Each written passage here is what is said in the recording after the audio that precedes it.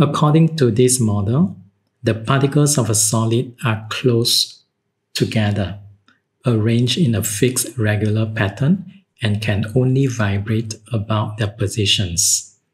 Because of this, solids normally have a fixed volume and a fixed shape and cannot be compressed.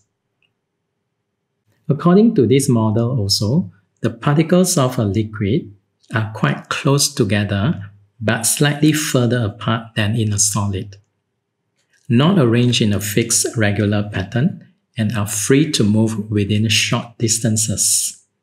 Liquids normally have a fixed volume, but not a fixed shape, and are also difficult to compress.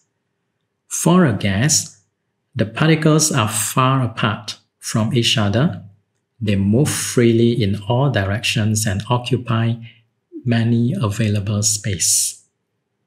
This model explains why gases have no fixed shape, no fixed volume, and are easily compressed.